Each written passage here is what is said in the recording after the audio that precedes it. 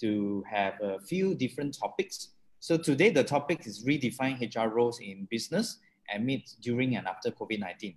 I know COVID-19, this word has been like, everybody just keep mentioning this word. So, but we want to still bring this up because I think we are still living in it, but we want to be prepared for what's coming next. So that is what this session is all about. Of course, we also have some other activities that we'll be putting in. We will be mixing out different style. And of course, there are another prelude, we call it prelude, of a workshop on 25th July. That will be a 3-hour session hosted by myself, Peter Law, and also NG. So she's not able to join, but we will make an introduction next round. Okay. Okay, so that will be, it's entitled Developing HR Leaders of the Future. I think I forgot to put a new word. So here is Developing HR Leaders of Tomorrow. But what we wanted to do is a cohort. Basically, that is to address HR can be more than payroll and admin work. So hence, we put together a group of experienced HR. Sometimes I think you will see Lawrence. Lawrence will be joining us to share about as a resource speaker. So that is something we curated to make this session worthwhile for your time as well. So myself, we have been told in the past that we have not made a proper introduction about ourselves. So today we want to take this opportunity to introduce our own self. So my name is Leo. I founded TraitQuest in 2017. So we call ourselves Human Capital Management Organizational Technology. So what it meant is that we move around in the space of OD, organizational development. Our system, technology, or advice goes around this region. So we have a very clear vision. We want to actually use technology to bridge the gap between employer and employee. And of course, to assist you guys, all the great HR people, and not only here, but probably in Facebook. So we are also Facebook Live. So any questions can always engage back to us, but we will go through some introduction. And I also want to bring you through what's happening today. So I think this is, probably very, very, maybe some of you may not know this, but we are seeing a lot of challenges of businesses from Virgin, example, for Forever 21, Hertz. I think most of them have very bad news in either filing Chapter 11, closing down. In terms of Malaysia, you have people like Esprit. Last week, we just saw Zara is also doing such exercise. So I think we have to be embraced for that next impact.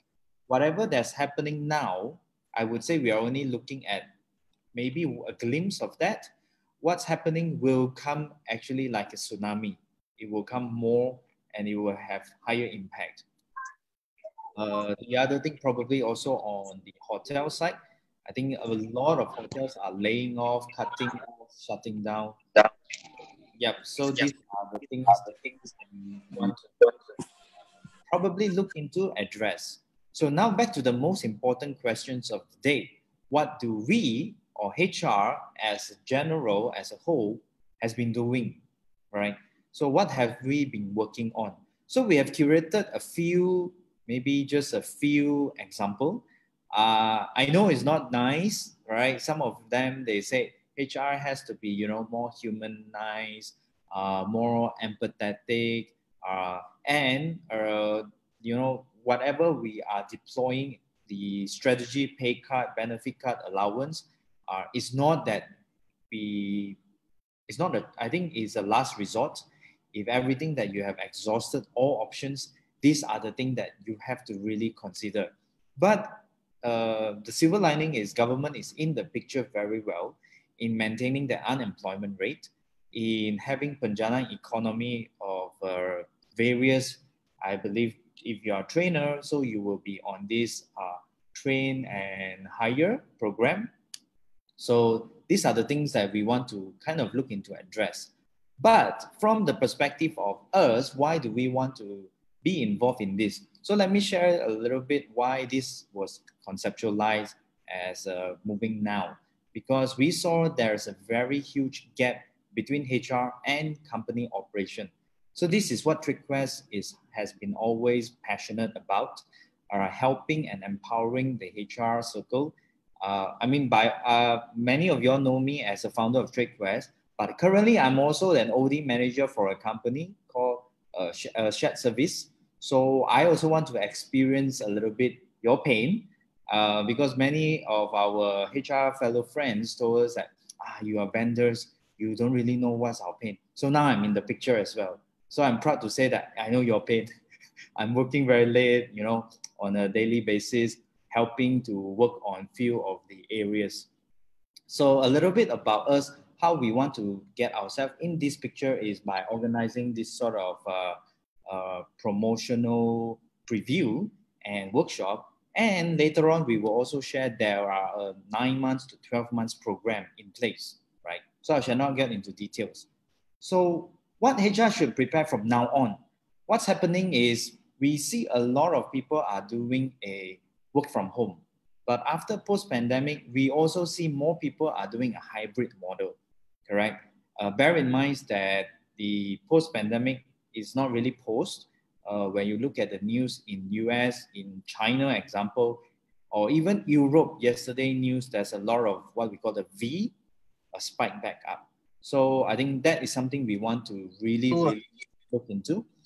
What HR should embrace coming storm is definitely most employers are choosing contingent worker, right? They are putting a lot of contractual, and that will comes out to new definition, how HR is going to play an important role. Today, our topic is redefine the HR role. If you are willing to join us next following weeks, we call it a redesign HR role. So we want to make it as a continuation series. So today I want to share with you what HR can do more. I call it the 4R, rethink the size, the compensation, the jobs, ensure and sustainability. Reflect on, what's the crisis, the recovery, what comes next.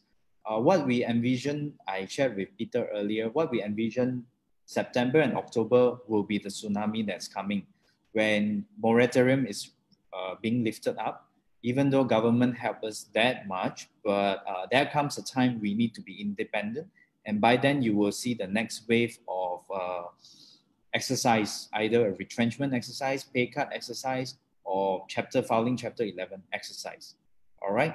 And of course, reboot, pivot to digital performance management. Remember, we are the voice. HR are the voice today between employer and employee, both sides. So we want to manage between these both.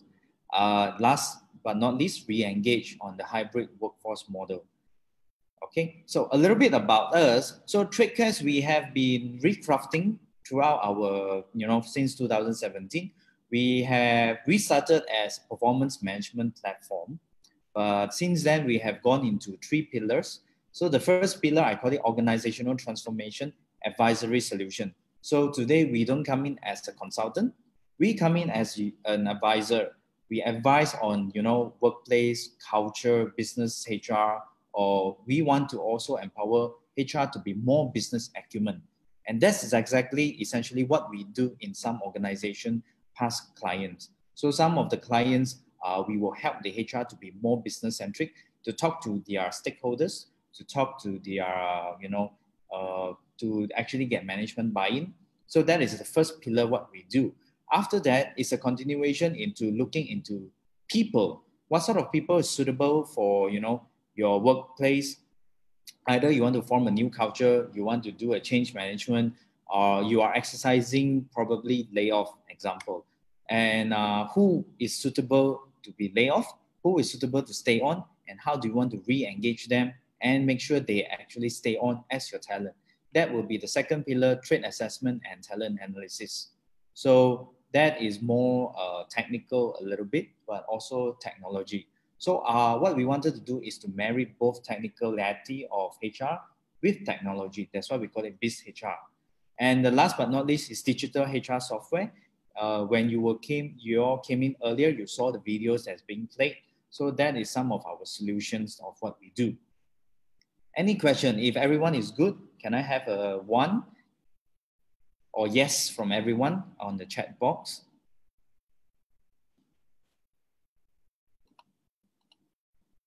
Thank you, May. Thank you, Sulaiman. Thank you, Rachel. Thank you, Carmen. Okay, so it seems it just stopped there. All right. So for the rest of you, I believe you guys are good, okay? And for those of you watching on Facebook Live, we want to engage you as much. So please leave a message or leave a comment session, and we shall get our team to get back to you on any questions or anything you want to know more. Okay. This is also organizational development that we are looking at. I will not touch too much on this because I think I will leave it to Peter to talk about that. So we have also, for this purpose, we also have formed a Level Up HR community. So for those of you interested to follow through, understand what we are going to do next, what we can offer, how can we get the HR community to help you in your role and to be more business partner, please join our HR community or send us a message, engage with us, talk to us. I believe previous session, we also mentioned we want to be your responding partner, right? So make full use of us, all right? Okay, we are here for you. So without further ado, I want to bring up our next speaker. What's next, right? So our next speaker that has been patiently waiting for me to do some airtime will be Peter Law. So Peter Law has been an all-timer, all-rounder of HR, I think previously from Marsing Group, right? He has been very successfully in OD, doing OD, delivering OD, and also talent and L&D. And before Marsing, he has been super long and experienced in Great Eastern Singapore. I think that part has really gave him a very good exposure, and those are the experience that we want to learn from him. And today is about learning session, so I will not delay further. So I'll pass on to Peter.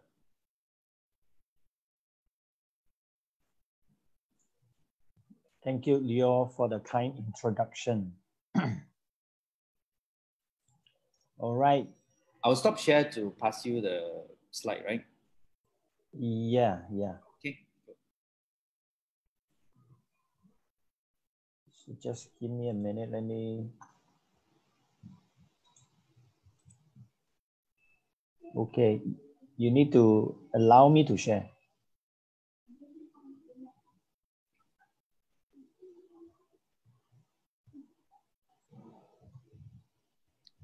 Zooming.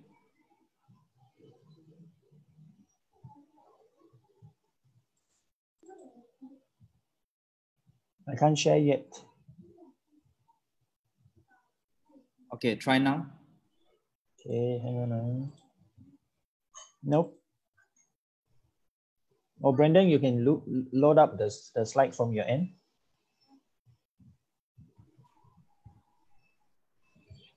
Okay, you try now. Peter, try now. All right. Okay, cool.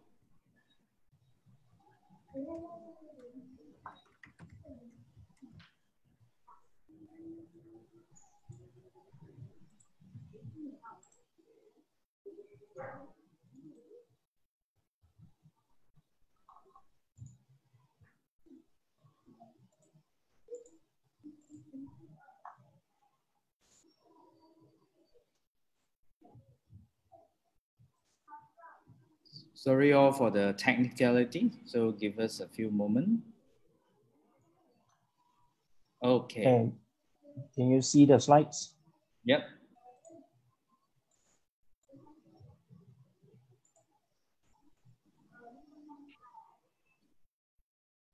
All right, cool. So really, this session is I want to keep these sessions as conversational as possible, so that we can draw your wisdom as well. I know each one of us have tremendous amount of the work that we have been doing. So essentially, what I wanted to do is I wanted to keep this as conversational and as engaging as possible. So Level Up HR is really is coined to help you to elevate yourself to the next level. Now, before we can do that, we need to look at redefining what HR role is, from the business angle. It's really not about we go and tell ourselves, how good we are and tell our bosses how good we are. But then from the bosses and from the business, they don't see how HR add values to the business. Until we are able to talk business language, we are able to really, add values to the business. We are only what we call in Malay words, we call it short sendiri. Yeah. So I wanted to ask all of you this question: what HR leader can say about themselves? This is really the moment of truth. What have you achieved in the last 3 months? The 3 months has gone. My daughter was counting the days. Daddy, I think the MCO has passed 100 days already. So my question is, what have you done in the last 100 days? I think I actually literally lost count on exactly how many days I've forgotten already. But because we are getting back to work, we are getting back to trying to get into the normal life. But the truth is, there is no the normal life that we were having 3 months ago. It's no longer available at this juncture.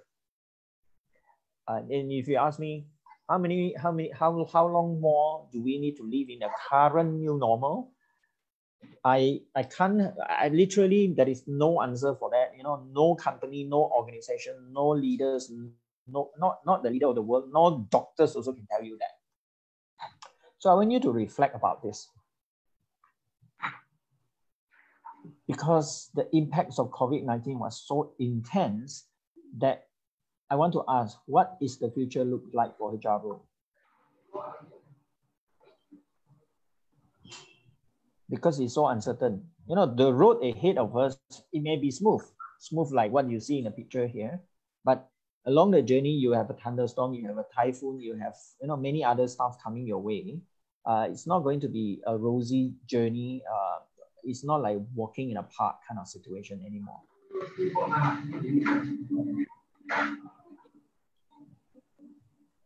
And the landscape is very, very volatile, very uncertain, very complex, also very ambiguous, because any one of you, if I may ask, is VUCA is something that you are experiencing in your office right now?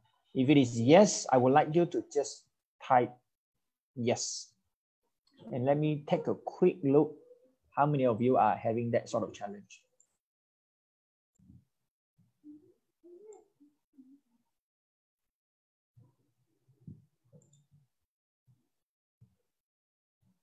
Yeah, a few of you say yes. So yes, it's very volatile, very uncertain, very complex and ambiguous. And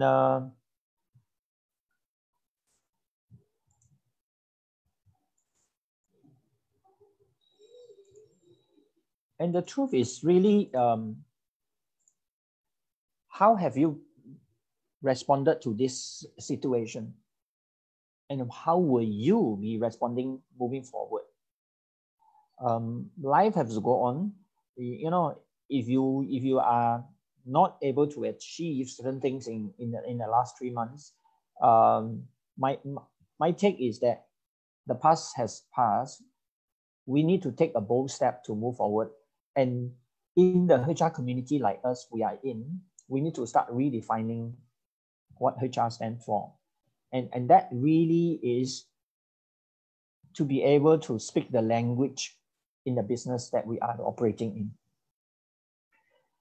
Now, this is, the reality of the landscape. The COVID-19 will wipe out 195 million jobs, according to international level organizations.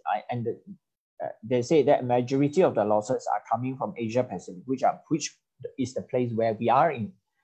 And bulk of them will likely come from the sectors like retail, accommodation services, which is like Airbnb and things like that. and also food service. But there is food service, there is two types of food service. If you are operating in a super expensive, high class kind of restaurants, the likelihood that you may not be able to pivot like before. But those who are operating more of the affordable segments in the food service, and with a lot of deliveries and tapao taking away, you will probably survive much, much better than the others. So the question here is, what do HR stand for the time like this?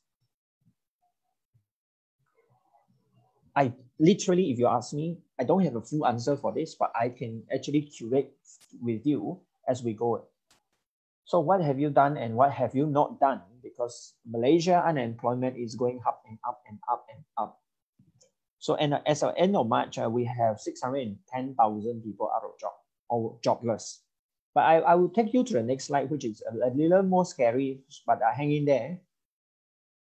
Is that Department of Statistics Malaysia stated that at the end of March, we have 610 people unemployed. My conservative projection, I'm just using the keywords here, is conservative. Unemployment rate is likely to hit between 9 to 11%. Now, I give you my assumption is, because end of March, I have 610,000, right? And 2 or 3 days ago, I was with one of the person who has a strong connections with the Talent Corp, with the Ministry of Human Resources, HRDF.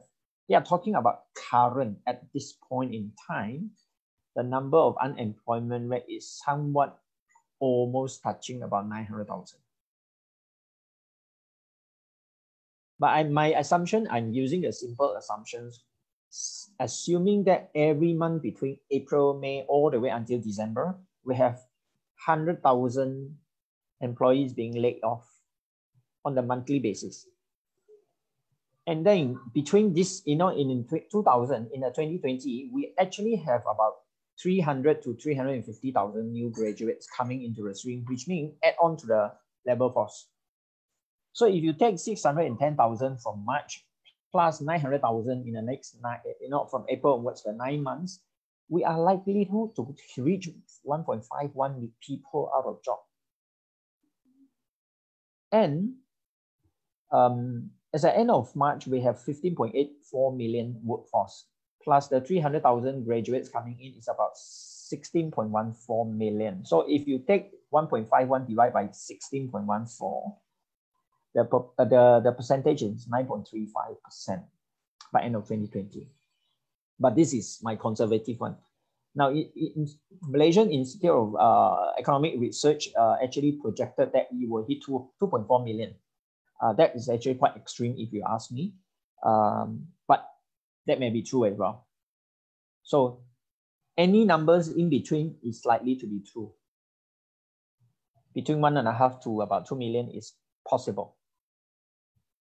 So it's very, very bleak outlook, if you ask me. It's an unprecedented time that we are living in. What HR has to say. So question here is, would there be a second wave coming in terms of COVID-19 infections? Because if there is a second wave coming in, we are actually haven't get through the storm. We are actually about to face that big waves coming into in our fall. How are we preparing ourselves to get through this? And there is only, I could only think of one, maybe 2 ways to do it. One of the way is we have to really talk to the business people, partner with business, and see how we can work out this. Like what Leo earlier says, that a lot of more flexible workforce that coming in. It could be on a fixed contract terms that is all coming in your way. Is that a way that we should be operating? A new normal? I don't know, but it's really business call here. It's really not about just HR, doing things that typically we do our usual stuff like in the past. So I want to I want to take a quick check or pulse check on what are the challenges that you are facing at this point in time.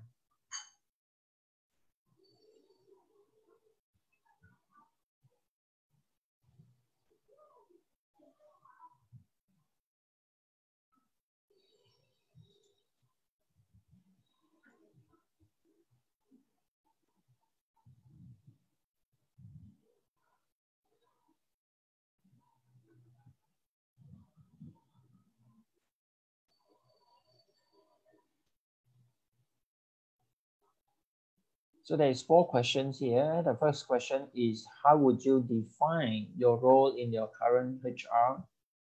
Yeah, you can choose all, you can choose 1, you can choose 2, depending where you are. What is your current burning on the desk, on your desk every day of your role, you know? What do you think great HR should equip with? This one, pragmatic.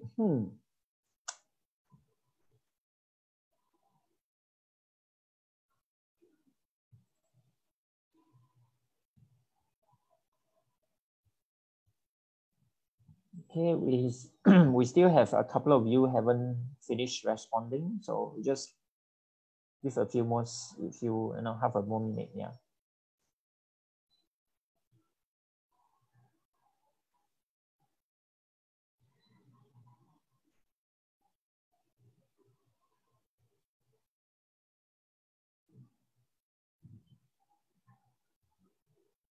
Okay, someone?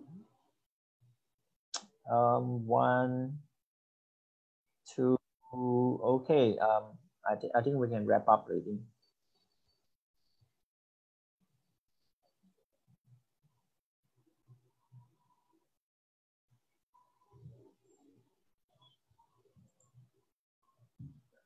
So now you can see most of you are in multiple roles. Adapting to the new normal are everybody's issue.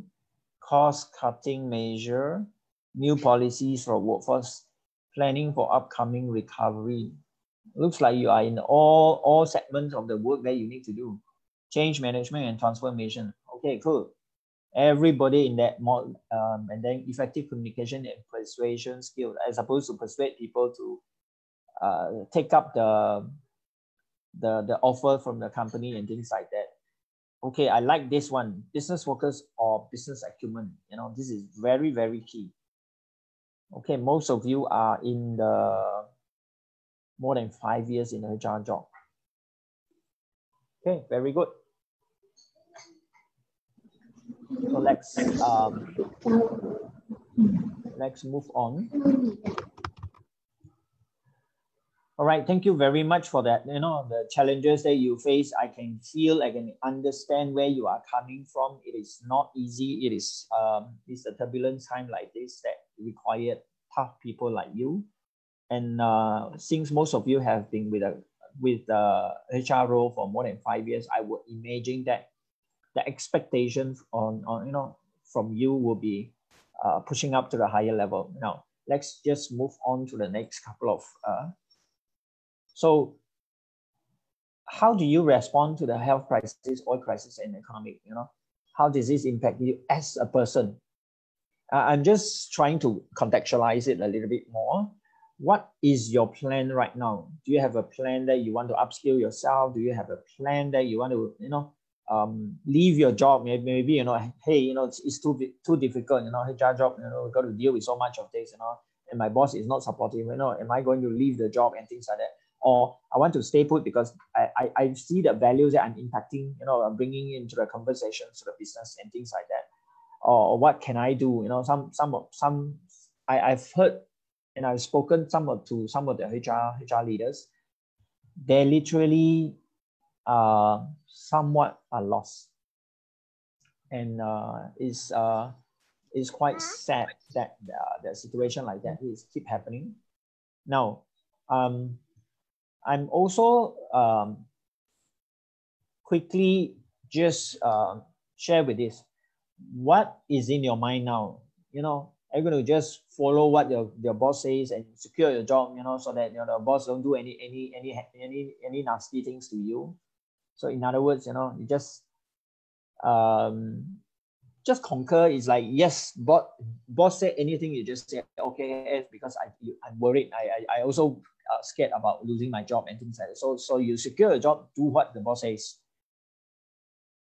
And if that sometimes it becomes too unbearable, that you are required to do things that is not in line with the values that you have been always advocated in a role of HR. So think about those kind of things. What are the skills do we need to help the organizations? So maybe I will pause for a moment here, and I would like to invite one or two of you to speak up and share in your own perspective. And later I will also invite Lawrence to give his input as well. What are the skills that you think it would be needed in time like this to help your organizations?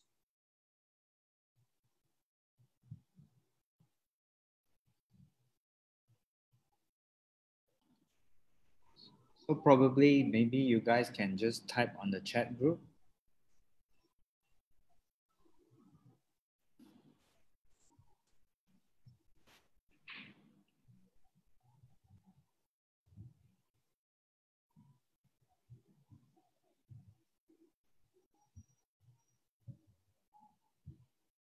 Okay, Sulaiman said need to be agile and act fast. Okay, sometimes you act too fast, huh? Bosses change their mind, you know. I know one of the HR friends of mine, he act too fast because the boss gave him the instruction.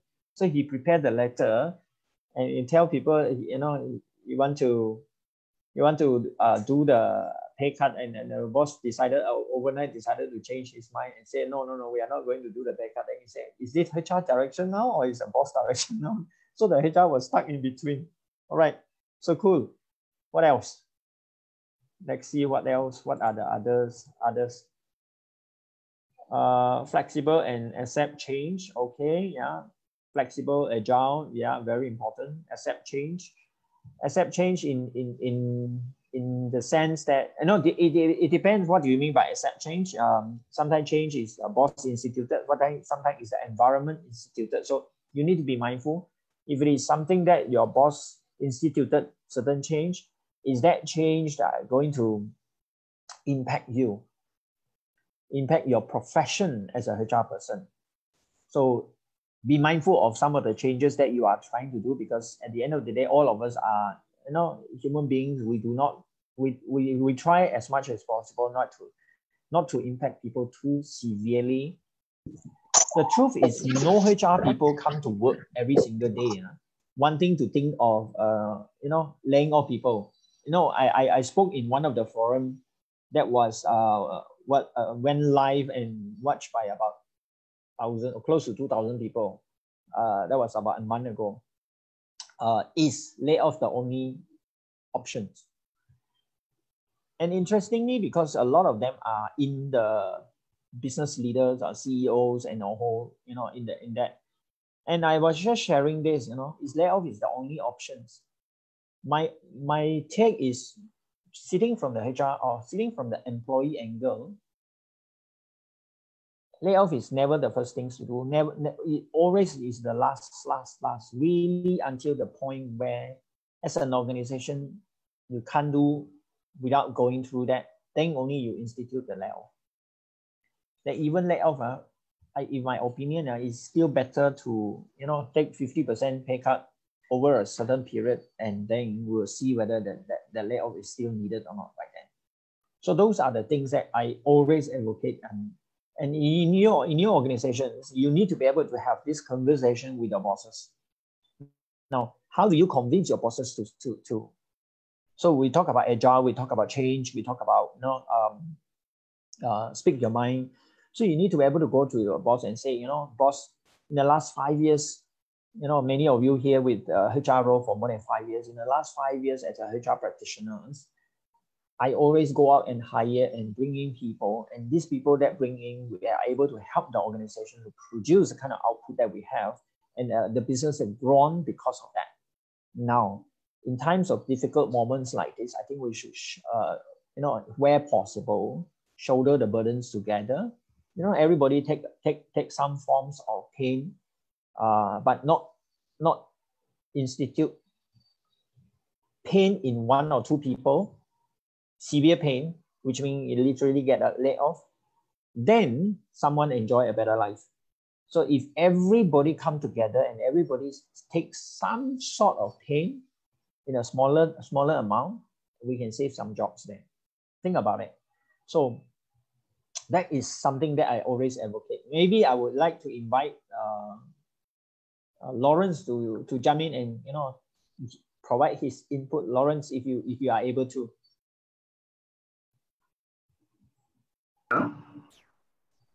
Okay, can you hear me? Yes. Oh, cool. Okay, in this situation, I'm working with Berjaya. In the internet, you probably see that the circulation of our email where it's a pay card, pay leave. I think if you look at the HR operation side, I mean the recruitment, performance, the traditional role, is that at this time they are almost become the central because there are a lot of changes. Announcement need to be made, and the HR leaders need to consult the CEO and probably negotiate with the CEO on the budgeting, hiring, or even like what Peter said, the pay cut. So I should say that some of the company like Berjaya decided to take share the burden, not just firing some people, no. So everybody share the burden. And especially, that in not being able to operate for some months, like our gaming sport toto, which just recently opened, and also the hotel where I knew that, is not many, few hundreds of rooms are empty. So these are really an issue. But on the, like Peter said, being able to play a effective business partner role. So the issue of sharing the financial pain is probably one of the conversation with the CEO. But we also need to be the custodian of, that means that balancing the act, not to cite the company too much that you cut too deep, but then also you also not to cite the employee too much, and employee, feel the pains. So that is the one of the key is in this period of time. Secondly is the adapting to the situation, how to get the business. My current role is in the OD, where perform management and learning. So we have to quickly to make those onboarding to be virtual. So we use Microsoft Teams. So we also do the performance management, where we have to roll out the digital performance management to get it online. We're done from about 80% of the company, but we need to make it digital as well. Even for training, for consulting, for the performance management. So these are the new skills need to pick up. Like I learned the Huawei video shoot, how to actually do editing a video, or even mastering the MS, and of course Zoom, and we're exploring other new areas. So this is the one of the book, Tale of Two Cities. This is the best of time. This is also the worst of time. So it depending how are we able to learn things fast, and then also to adapt it fast and to go ahead of the trend. So it's good for us, all of us, sometimes to join Zoom learning session like this, or even from Harvard, any other big major organization. They always talk about how you cope with the post-pandemic. It may remain here for the next 1 year. We wouldn't know. Okay, with that. Lawrence, thank you very much for that insightful. I know a lot of organizations when they do this, what is it, a pay cut lah, all those kind of things. They are not so open to tell people. But in the era of technology evolutions and digitalizations, a small news become a big news out there, and it's just like, before the CEO of Pemodalan National resigns, the day before, everybody on the Malaysian corporate scenes we have known it already. So things like that become very common. And to be honest with you, I even have a lot of hotels send, there is a compiled list of number of hotels, what are the things that they do, which hotel are being closed down, how many people are laying off, what are the percentage of the pay cut and things like that. And this morning, early in the morning, I was just still coaching one of the hotel project leads to help them to maneuver and manage the transitions, because they actually instituted some forms of pay cut, but there are some individual at the ground are unhappy, but by and large it's like 40% of the workforce in the organization get a pay cut, which means the one who are more senior one and the more junior one, they basically still keep the pay running. So which is really, really good. And this one or two individuals are unhappy. So I was coaching him how to deal with this kind of situation. So Lawrence's point is very, very key. As a HR, if in the past you have never believed, these are the few things. If you haven't trust your employee to be able to work from home and deliver their work from home, rethink again. If you have not spoken to your CEO about what business needs and how the HR can come in, this is the best opportunity for you to pivot and really show to your CEO you understand the business, you understand the people, and you are bridging in between the two. You need to be adaptive. So if your organization processes has not gone what we call digital, this is the best opportunity. If not, if you don't do it, then you become a real, I will use the word, so no offense if you are from that kind of organizations, I will use the word, you will become a real dinosaur. Dinosaur don't live in this era. So think about that. I'm using the simplest hints of using the word dinosaur. Now, if the digitalization is not coming your way, then you need to speak to the right people in the organization, be it in the IT, be it in the operations head, be it in certain area, and getting some of these processes into the platform or in the online, so that you can free up some of your time doing more HR advisory consulting kind of conversational leadership. Conversational. So you need to switch on this what mindset, we call it solution focused mindset, because that is very powerful. You are bringing solutions to the table for conversation all the time. And if you still operating in the past, then your bosses will start wondering, what values do you bring to the table for conversations? Yeah.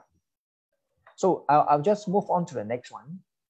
Then what sort of knowledge do we need? So knowledge, a lot of people, I see a lot of, when you sign up this, a lot of you actually put down, what are your concerns, what are the things that you want to learn, many about, I want to know how to do disciplinary, how to do dismissal, how to do, it's a lot to do with non-operational, but very critical, the urgency, and this is an opportunity for you to really take this opportunity to acquire a new knowledge, acquire the new sphere of the HR space that you have always been put aside. You say, never mind, I have someone who helped me to do this part. Like for instance, you have never known very well about the labor law. This is an opportunity you really need to get harnessed on the skills about the labor law in and out, so that any employee come to you and challenge you anything, you are able to find the right balance, not to just pro the company, but find the right balance and share with the employee. If you are going to down into this road, this is your chance to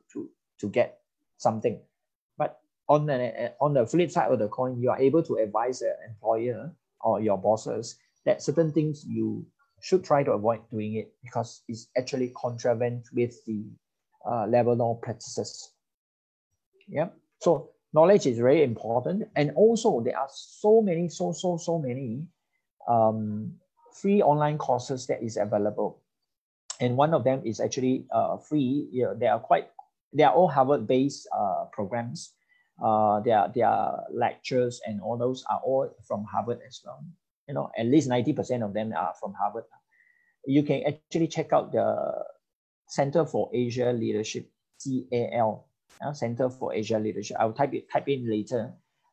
Center for Asia Leadership. They have online content that you can actually. They even have a free design thinking program there as well, free of charge for now. But I don't know how long they are going to put it there for free now, because I convinced the founder of the company, the Korean and the Canadian, to give free access to Malaysian. He said, and he was very obliging and say, okay, we will do it for free, not only for Malaysia but for Asia as well. So there goes, you know, and these are the opportunity for you to acquire new knowledge. There are many other programs as well out there, and grabs as much as possible right now. You know, pivot right after the pandemic, you will become much stronger person. Now, all this learning, some of them are e-learning. A lot of you may say that, you know, if e-learning, I'm not very excited, you know. So of course, you know, if you want the face-to-face thing, you know, you want to a little bit more of experiential learning, then it's a little bit different. We'll talk about that at some point. Now, then comes to this very bombastic word called competency. What competency do we need? And essentially, competency are very much centered around what you are doing.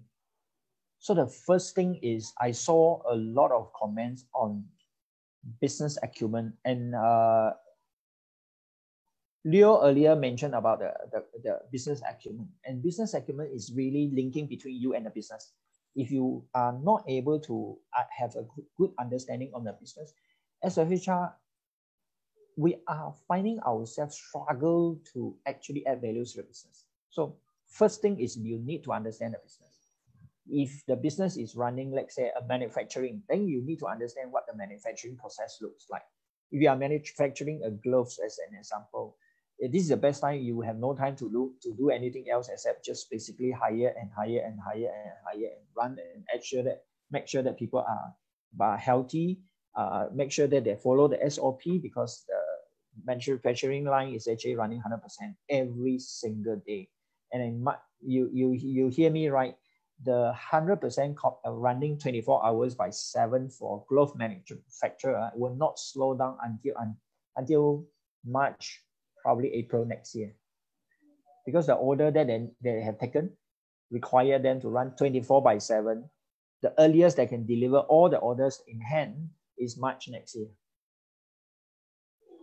It's quite scary, right? So it's a complete contrast from you. Here we are talking about how to probably reduce costs. Over there is, how am I going to get more people to actually help me to run the what is that production line 100% 24/7. So think about it. So what sort of competency? So that's business acumen is one thing. The other thing is, you know, what are the questions that you need to ask? You need to be able to ask the right questions. So you need to also be able to facilitate the conversation. So facilitation skill is very key in consulting, in advisory role. So if you want to alleviate yourself, level up yourself from the HR operation to the HR facilitation, sort of like in-house consultant, you need to start honing the skills of facilitations. And facilitation is not training. A lot of people say a facilitator is a trainer. No, facilitator are operating at a very different level. Now, all this just a bite size that I'm giving, but you need to dive into deeper. Like, for instance, we talk about change management. What is change management? Is all about change management. You know, you ask 10%, 10% tell you different definition of change management. So you end up very confused. how do I acquire that competency to be able to run the change management? You can't change much until you actually understand the business. So change management will only follow later when you start understanding the business. And then question comes to, how do I understand the business? Is the conversation that you need to create with the business. So if you still have an opportunity to do like, regular lunch with the business leaders, do that, continue to do that. Ask relevant questions like, what are challenges that you are facing in your production line? Is really manufacturing. What are the challenges that you face in customer service as an example? What are the challenges that you face in the sales? What are the challenges that we face in the finance? What are the challenges you face in, at the site, construction site as an example?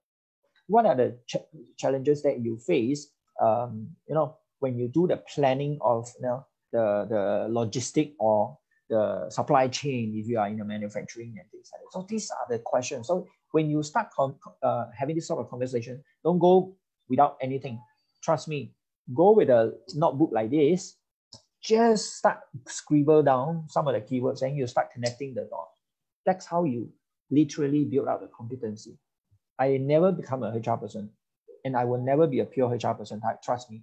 Although I spent almost entire life of mine in a HR fraternity, but I'm not a typical HR person. I always sit in a HR business role. This is me. Some people say, are you a HR person in the business, or are you a business person in a HR role? I am a business person in a HR role. So you need to be able to partner with the business to run. So to do that, you need to be in a business. To truly understand what the business challenges and what keeps CEO awake at night. You ask these questions. What keeps your boss awake at night? Then you'll probably have a lot of answers really. Then you start diving into and really understand what business stands for you. Yeah. Any input from Leo or anyone? Not for the moment. Anyone share? Anyone? I think we can invite Peter Lee. Peter, is he there? Peter Lee from Honeywell, right? Yeah, we should. Where is Peter?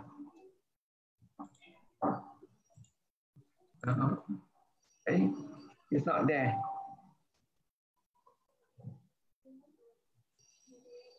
Okay, not there. So maybe I respond to it. Yeah, maybe Lawrence, you can give a quick overview of what is your take on current situation where some of the competency from the HR leaders. Regardless of current situation or not, I think most all of us need to put ourselves as a CEO. What would the CEO do in this situation? How he expect me to contribute to him? Rather than waiting for the CEO to ask you to do something, you think a step ahead. My previous role as a HR director is that I always think 3 steps ahead. Some of the jobs that I did in the past, I actually deal with Caucasian far away in the States. So in order to convince them, either locally or overseas, I need to think in their position. Either they are the CEO of the company or they are the operation director in Asia or in Malaysia. What are like Peter said, what are the challenges? What are the situations they are in now? What are the critical business issues? So if you can zoom in 3 critical business issues your company facing right now, 3, just 3. You cannot, 2 also can. In these 2, you begin to think, how in these 2 business issues, one could be marketing, sales down, or maybe turnover too slow. Then in your capacity in HR or learning or OD or performance recruitment, what can I contribute to the solution of the business? For example, I once I have seen the quality director facing the issue of product rejects of as high as 2%. So this becomes critical because customer complain. So when I look at the issue they have, I begin to formulate the action learning strategy and then approach the quality director and tell them, look, I know in the strategy you have 2% of the project reject. Then the aim is to reduce to at least 50% of it this year. So I share with her, my department are able to finance and bring a consultant and formulate the training as well as have a little projects to reduce the project reject. So he agreed, and we actually in 6 months time, we help her to achieve the project. So that means we think ahead. And she was very surprised and that HR can contribute in such a manner. So this is why I mean that find out the critical issue and see what your department can contribute and propose to the leaders and execute it. This is what I mean. This will be helping the business in a real sense. Okay. Back to you, Peter. Hey, thanks. All right, so we'll move on. Again, this is another question. What value do I bring to the company? So in the boss views, it's not in your view. In your view means kita sendiri, shop sendiri, like every day. We like to tell ourselves that we have done a good job, we bring value to the company, but it's our view. So always see from your boss's view and see, if that is compelling. If not compelling, then sometimes you need to go and clarify so that in the eyes of your boss, that you are literally a business partner that bring in, really provide strategic conversations. If you are unable to actually formulate the strategic part of the overall company strategy, that's still all right, but at least you bring a strategic conversations to allow the leaders or business leaders start thinking about certain things that are able to bring greater value in terms of maybe in the terms of saving, maybe it can increase the sale, maybe it can improve the productivity of the people, or maybe even hire better, retain better, and hire better and retain better itself is in a nutshell a big saving to the company. So so I'm having this sort of 10 questions that is typically very, very essentials that business leaders would like to hear. So my questions to you is, what are the compelling experience do I have to offer to your boss? What are the knowledge do I have for the role? What differentiate me, compared to another person in a company? If you have two persons, similar rank, similar jobs, why the other person are always getting the attention from your boss? You will ask yourself, it's not that the boss look after this person's more, but if you are able to add more values to your company, I'm sure the bosses would like to talk to you more as well, calling you into the meeting more. But then you say, hey, I don't want to get into the meeting too often. Then you are not pivoting, you are not getting the opportunity to uplift yourself to the next level. What are the key achievements that I should amplify to be noticed? Seriously ask this question. Your key achievement, you think that you have done a good job, but then a lot of time you have not also told the story. So you need to do that from time to time. What leadership skills do I have? What else do I need to want to learn? Now, the number 6 and number 7 is very, very, very critical one. What do my boss describe me to the CEO? If you are reporting to a HOD, your HOD, what do your boss describe, telling, let's say Lawrence as an example. What is Lawrence's boss telling the CEO about Lawrence? What is my team describe me to my HOD? So if you have people reporting to you, many of you, five years working in a HR, I'm sure you have people reporting to you. What is these people that report to you tell your HRD or tell the CEO about you? Think about it. So you must have you must start. HR is becoming a job that requires to do storytelling. Trainers are supposed to be a storyteller, but I'm also meeting a lot of trainers who are reading from the slides, but not storytell, because storytelling is the nature of human beings. Every one of us can tell a story. Oh no, some of you will probably say, "Oh, I'm not a storyteller." But think about it. When you are young, if you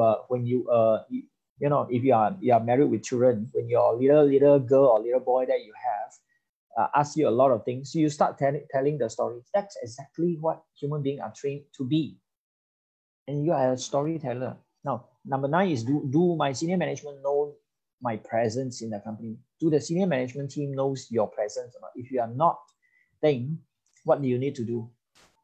I'm not saying you go and take a banner and say, start promoting yourself, Yeah.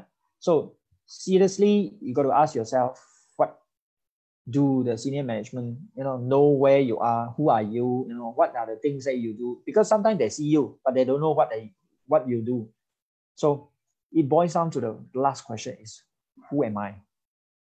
And who am I? What values do you subscribe? What competency do you have? What skill sets do you have? What values do you bring to the company? Your value system and your values are not necessarily exactly the same, but what do you stand for? All right. So we'll move on. I want to ask this question. What do you define a HR talent? This is a quick poll. I want you to type in the chat. What do you define a HR talent? Anything, you write anything as you wish. There is no wrong or right answer here.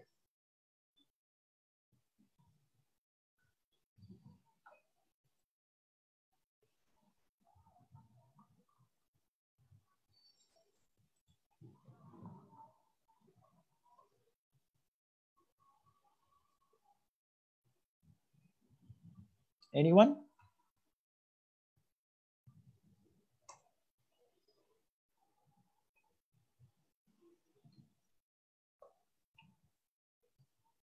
Job seeker, able to strike a balance between management and employee.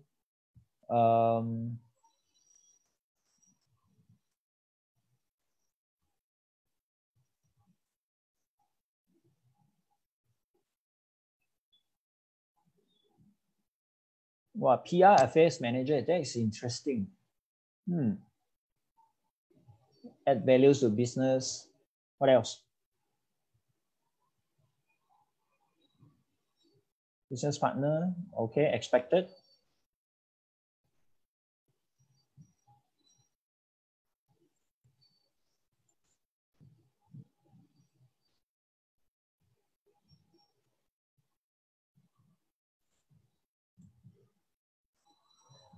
Okay, so all good, and I'm happy to share with you this.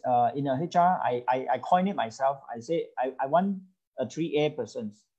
Someone in the HR fraternity should be able to have this aspiration, ability, and alignment. Now, question here is, are you a 3A talent for the HR? How many A's do you possess? If you have ability, you have an aspiration, but no alignment with the company, then you might want to relook at the alignment part. If there is no way that you could align to the organizations that you are working for right now in terms of alignment, a lot of time it's the biggest hindrance is actually our value system, and the boss's value system are contradicting.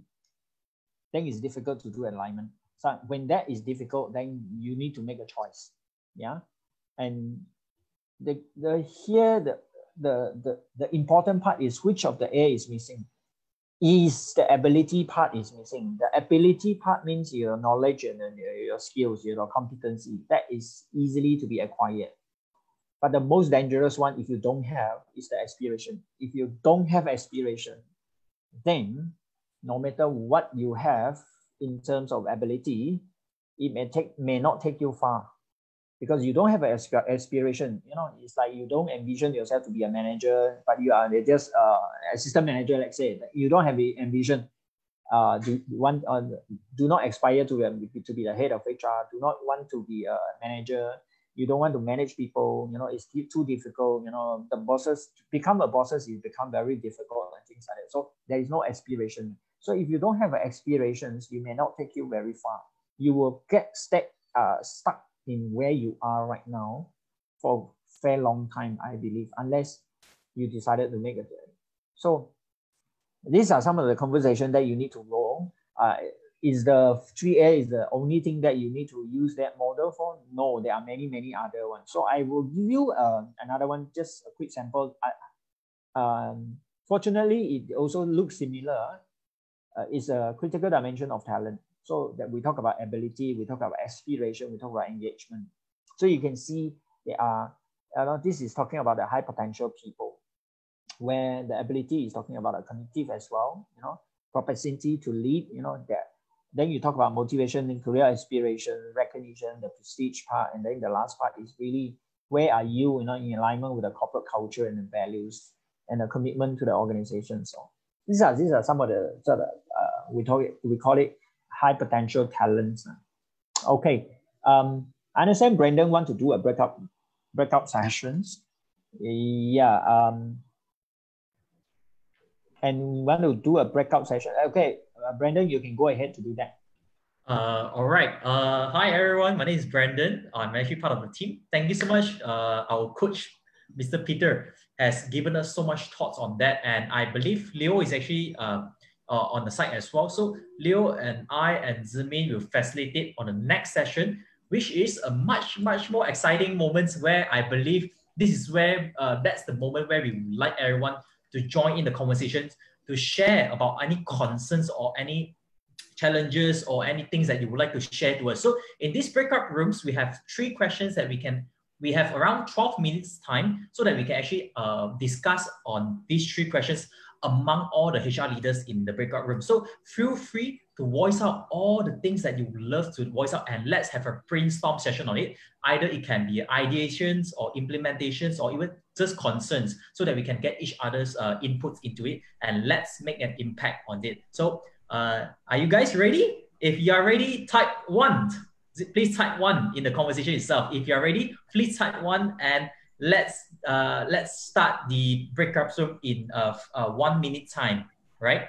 So guys, just screenshot these questions that will facilitate on your breakout room discussion. Right, great. So we have a screenshot, or you can feel free to screenshot or take a picture, and let's have the breakout rooms in, I think, 30 seconds time. Zimin, are you ready?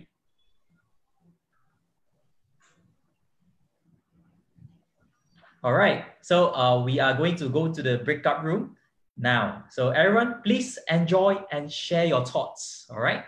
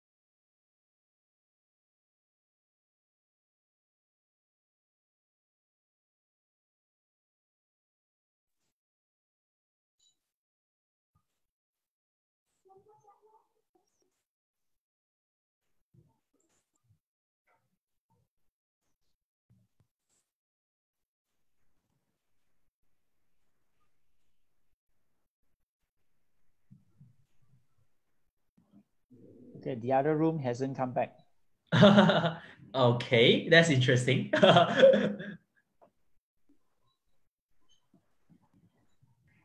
Brandon, you better go and visit them. They are just outside. In fact, let me get a check on that. In that case, I will, because the time is tickling, so I ask them to come back now. Right. Thank you so much, Peter. I think I have 2 or 3 more slides.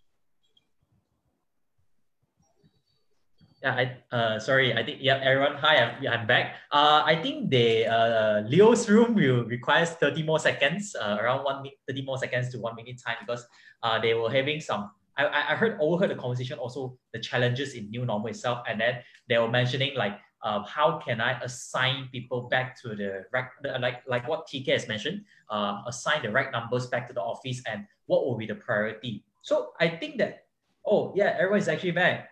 1 minute countdown. All right.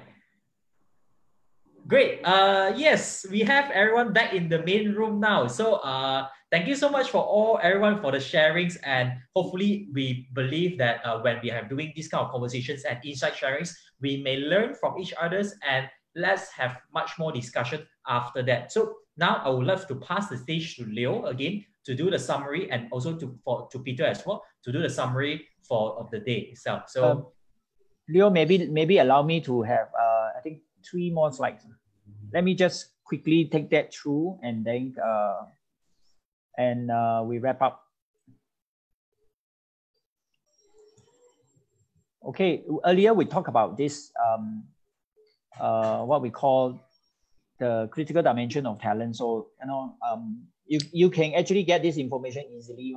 So earlier I talked about this career orientation. What is that? Who am I? You need to understand your career orientation. You need to know what are the, why HR job? Why are you in a HR job? Because the truth is HR job is actually very exciting, very sexy, and you'll be surprised that, in fact, HR job in Malaysia, HR is one of the top paying C-suites in a corporate Malaysia.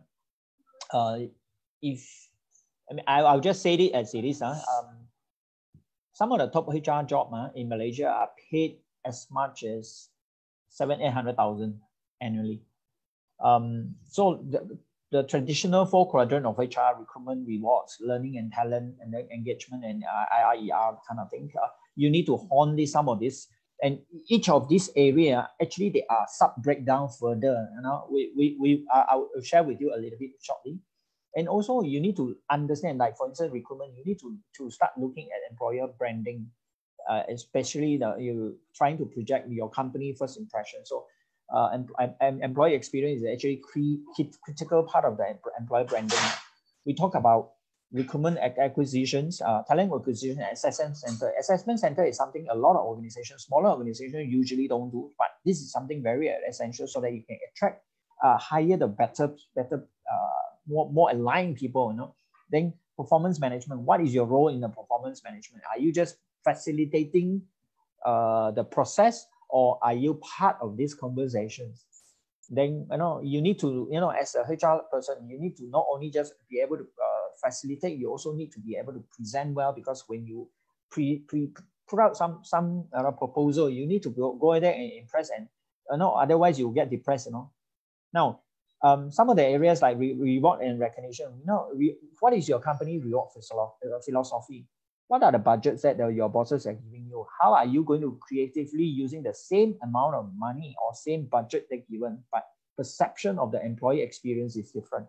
So you are able to distinguish that easily by doing a few things.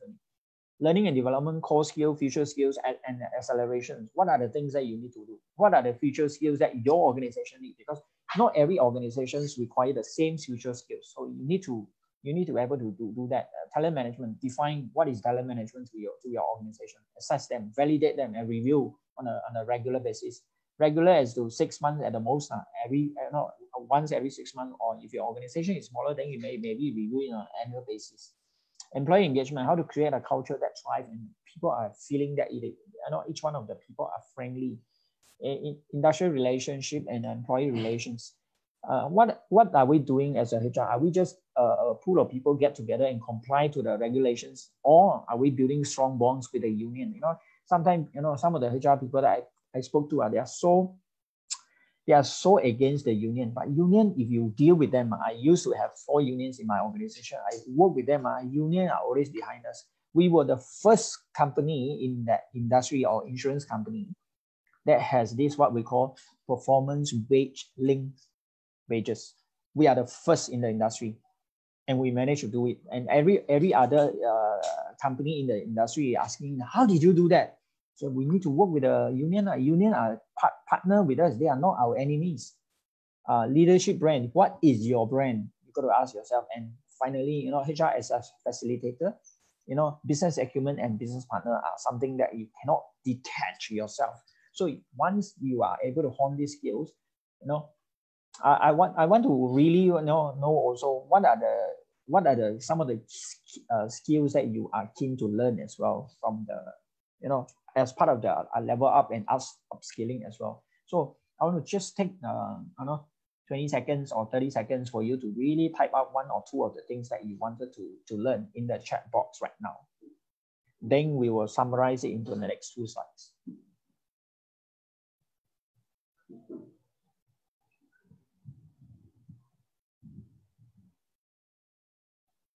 Okay, in essence of time, so I will quickly wrap up. So these are some of the things that I put down, in a 12 different topics or topical one. Learning the future of HR. It's really talking about core competency, career path, future HR, acquisition, assessment center. So something that I have actually talked about, but there are a little bit more one. You look at number 8, HR technology. What are the HR technology needed? What you need to be able to adapt to the technology that is used in a HR fraternity. And also what are some of the analytics that you are doing? HR leader as an internal OD consultant, are you prepared for that? HR leadership branding, you talk about your image, you talk about social intelligence that you have, strategic business partner, and also the communicator. And last but not least, I always say that HR leader are a winning facilitator and also a storyteller. So you need to start figuring out how to be that. So these are some of the things that we thought it will be able to help people to scale up quickly. So I'll leave this to Brendan to do the last part of the poll. Yeah, Brendan, over to you.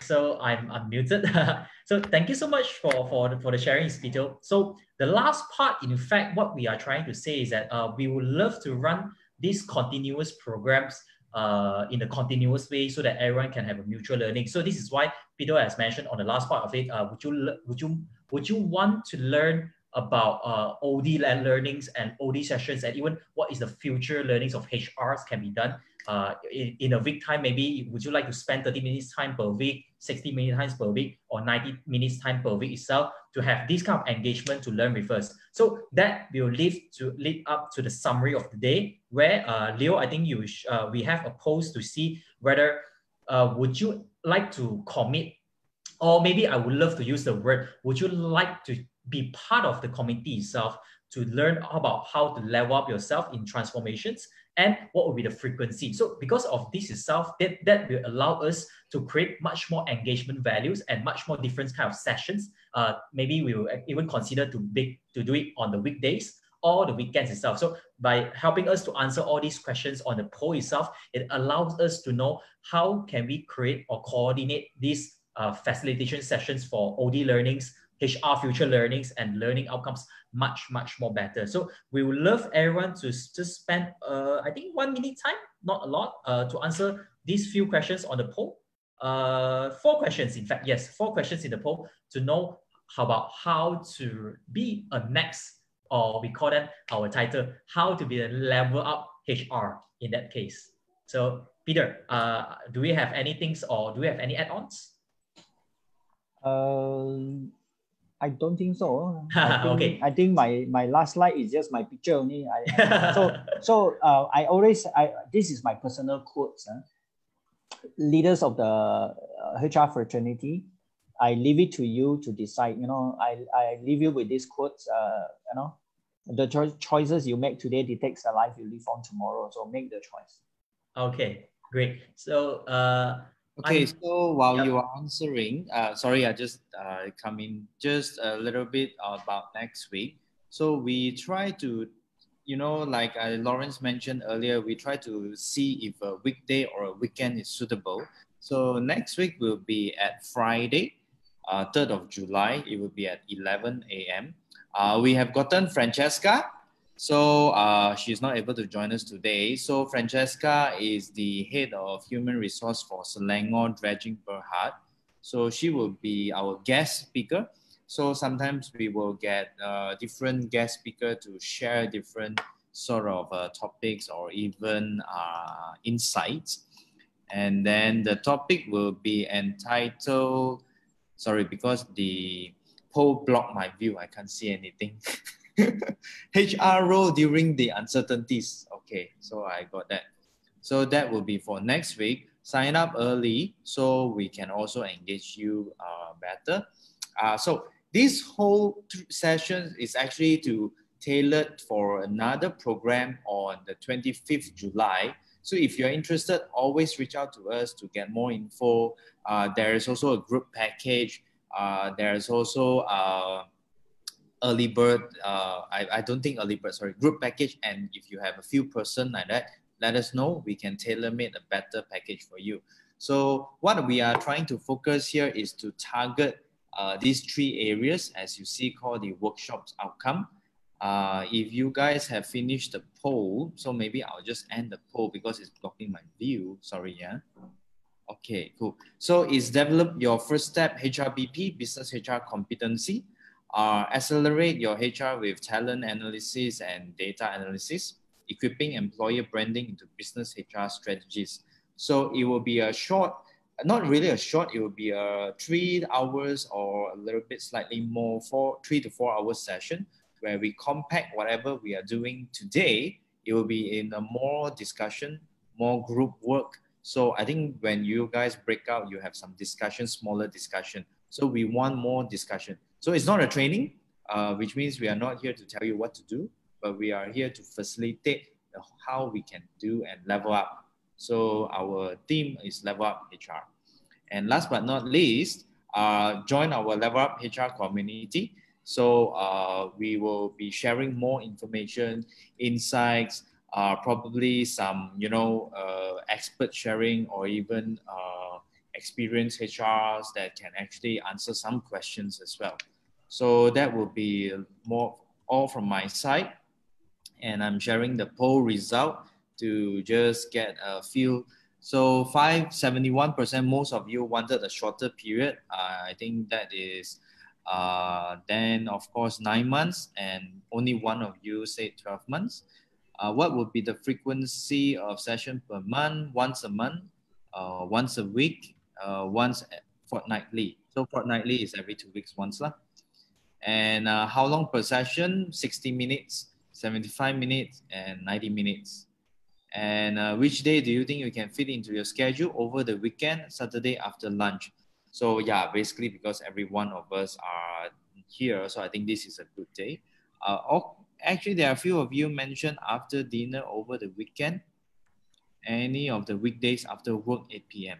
So we will take in note on all these results, so allow us to curate a better timing and also to know when would be good to engage you guys. So my side, I'm done. So thank you everyone for joining us. Thank you to all of you on Facebook Live who is tuning in to watch. I'm so sorry we are not able to engage you fully. Feel free to come into the Zoom session. I think that will be even more interactive. Then if otherwise, I would like to thank Peter for your time, for sharing the session, Lawrence to join in on such short notice, and every one of you who contributed to this session.